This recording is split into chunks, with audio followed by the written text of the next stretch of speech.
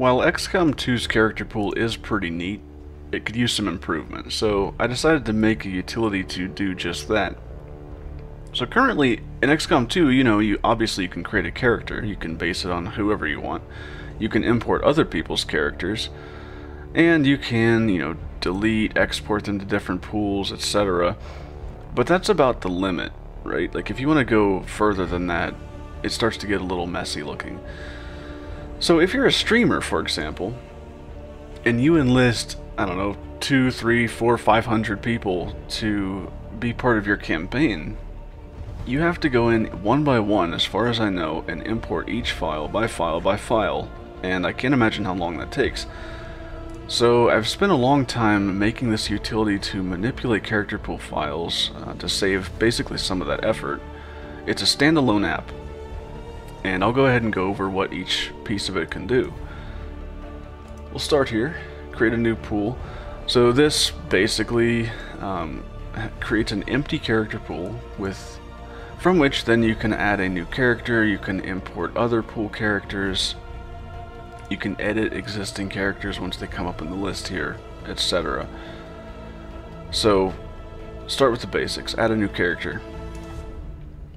It defaults a few things, just to like the first selection in the list. And from here, you can edit its properties, just like in the game. If you were to create a new character, you have your character info, first, last name, nickname, biography, all that stuff is available in the character info tab.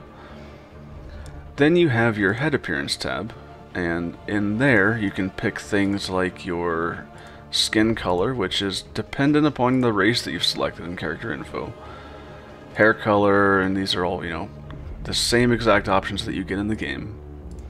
In fact, all these drop downs are the same options you get in the game. Eye color, face, props, etc. And I also went through the trouble of I don't know if I should have done this good, because some people like to use unrestricted customization, but depending on what you pick, certain other drop downs will disable, enable, and all that stuff. So if you pick the Delta 1 helmet, you can no longer pick hair, and that is because if I can find it in here, there we go, it covers your hair, so the game just doesn't let you do that. Things like that. Then in the body appearance, you can customize all the other things that you can customize here. So your armor colors, you can customize what type of arms you have, your patterns, what type of torso, and keep in mind this is very early stages, there's no visualizations here, and I don't like that. Eventually I'd like to come up with some type of way to, see what you're selecting, because Torso 1 doesn't tell me a lot. In the game, you can obviously just cycle through this stuff and see what it looks like. Cannot do that in here yet. We'll see how it goes. Tattoos, tattoo colors. So again, anything you can customize here, you can customize over here. And of course your weapon appearance. Now you can also do things like reset, and in this case it's not going to do much, because when you add a new character there's nothing to reset, so it's just not going to do anything. You can delete characters, which I guess I should put a confirmation in there, but it does what it does. And then down here you have a couple buttons. So this one lets you select one or more character pools to merge into your current character list. So if I was to select new cool pool and, I don't know, developers, well, that's a bad example, there's a ton of stuff in there. Maybe test pool, and open those files. It'll go ahead and automatically detect any selections of that those characters have that are DLCs or mods that I support. In this case, there's quite a few. I need to probably consolidate these dialog boxes. We'll get to that. And normally it'll also detect duplicate soldiers, but in this case there's some very, very minor difference between these two. Well, there we go. Upper face props. So I'm just going to delete one of them. Again, keep in mind these are test characters, so everything is a little bit weird looking. So here's something interesting.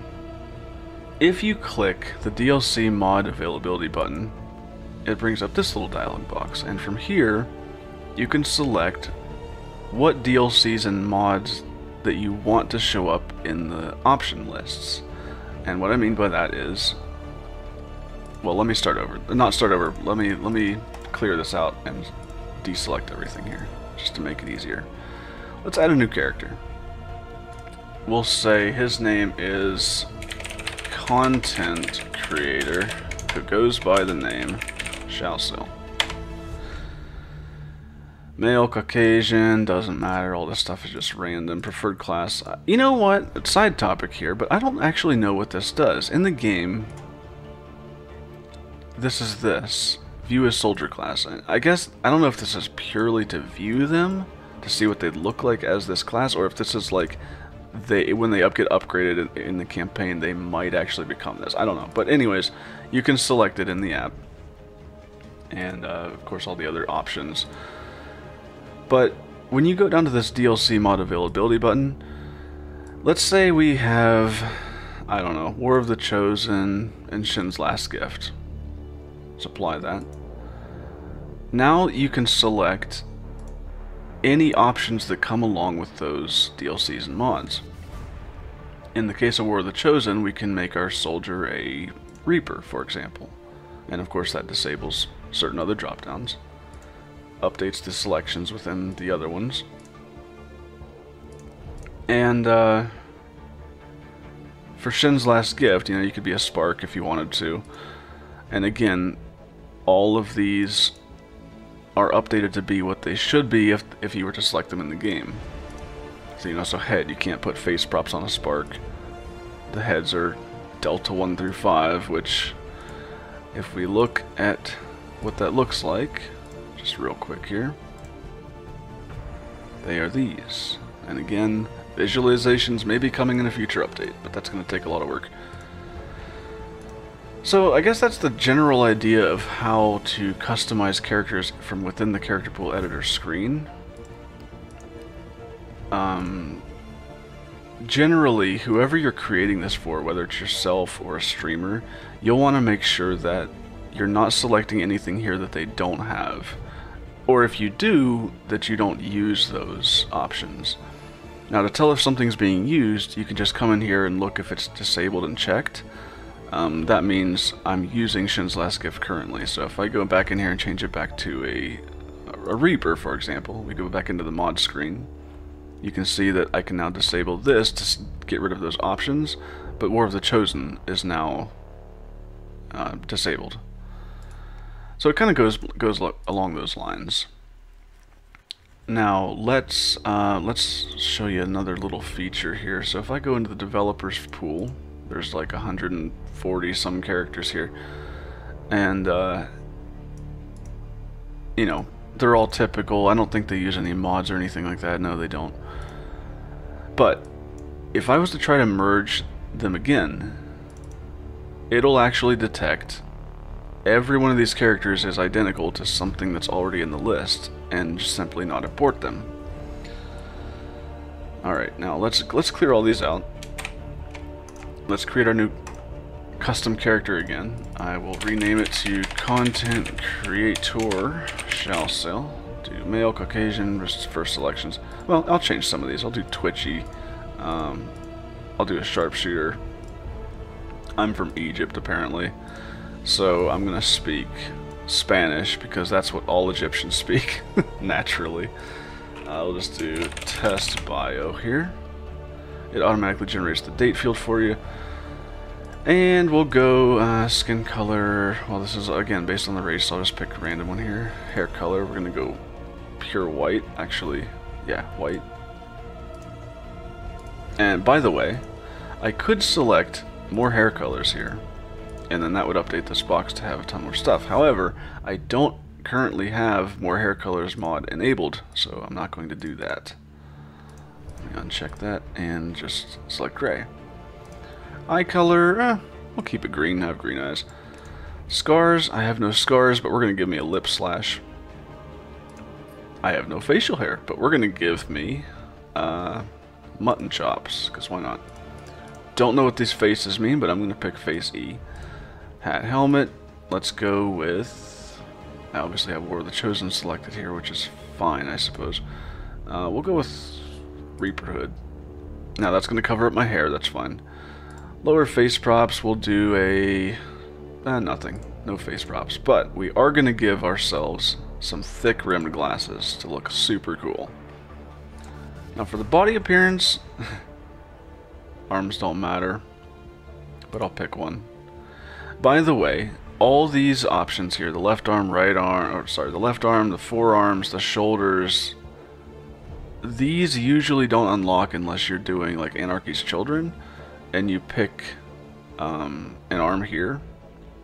These arms are way more complicated than what gets disabled and enabled. I'm not even going to get into that, but they do get enabled when they should. So if they're not enabled, just don't worry about it. Alright, let's give ourselves an armor color of yellow and black, I guess. Blackish. I wish these had like... I don't know. The game displays them like that too. Armor pattern, we'll go with blots. Torso, don't care. Legs, don't care. Tattoo, don't care, I guess. Oh, see there? Now see, kids? This is why you put confirmation boxes. Maybe I'll put that in the next update. Alright, let's just regenerate this. You know what else I need? A randomly generate options button. Alright. Instead of talking through all that, I'm just going to randomly pick some stuff. See, kids? This is why you don't be a programmer. Let's do sharpshooter, bio test, skin color, hair color, orange apparently. Reprood, cool. Now see, I clicked reset there. Luckily it doesn't do anything because this is a new character. But I gotta work on my trigger finger.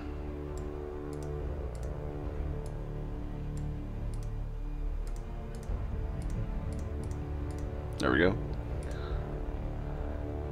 Go hex. Alright, weapon color. Let's make it green. Digital. Alright, so now we have a character. So let's save this pool. Again, you can have any number of characters here. We'll save this pool as YT pool. It tells you it worked. Yay. Now let's go into XCOM, and if you say import character, there's the pool, and if I open it, there I am. I can import the entire pool or whatever, and here I am. And as you can see, everything I've selected here is indeed reflected. The armor color is accurate, the Reaper hood is there, I've got the thick rimmed glasses going on, I'm a sharpshooter. What I'm trying to say is my app works. It may not work well, but it works. So that's that. Now, if I was to merge those developers in, all of a sudden there's 144 characters where I should be in the C's. Yep, content creator there. Let's go ahead and update that pool, YT pool. Then if I go back into XCOM and I import from that pool again, there's the entire character list. So you can see how that may save you some time if you were trying to consolidate characters. But I'm trying to think if there's anything I may have missed. That's the gist. Yeah, I think that's the gist. Again, updates will come in the future. I say will, that means maybe. That means maybe in programmer speak. There's one more button to talk about here. I mean, yes, I skipped over this one. Let me just reiterate that real quick. It's the same screen, but it's a shortcut to open up a pool without having to go in and then click the merge button. So it detected one of my things as using War of the Chosen, which is obviously this guy, I think. Yeah, because we're using Reaper hood. So if we get rid of that, yeah, there we go. Okay, anyway, the only other button here of note is the customization templates browser. 99% of you will never need to click this button, so don't worry about it unless you just want to browse everything my application can do. I will go over what this does though, just for the heck of it. When I was creating this, things like how do I know what head should be available in what drop-down was my main question, and that's where templates come into play. Basically, templates are just XCOM's way of saying, here's a part, here's what it can do, here's what it's tied to, stuff like that. And not even that. A lot of this I had to like customize.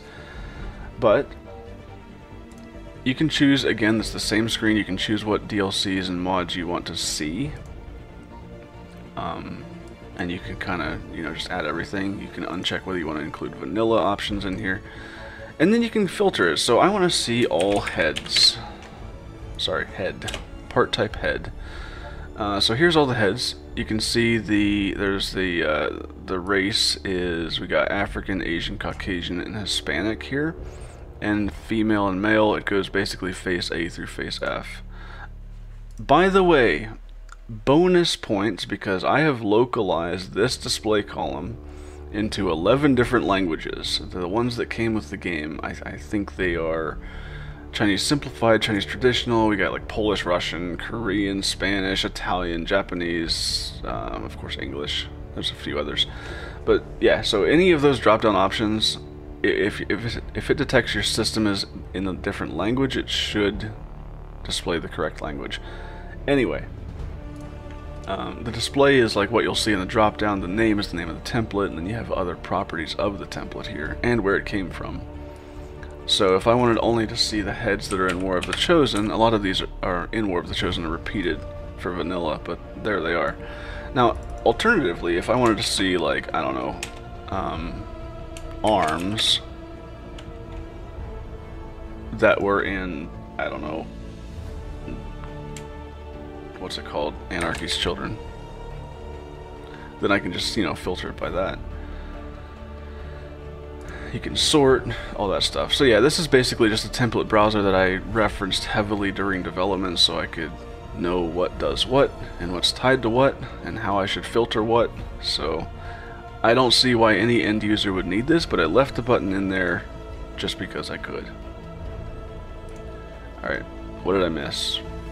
Oh yeah, you can do a fancy check for updates and it'll tell you whether one's available or not. And if one is, it'll take you to the download page.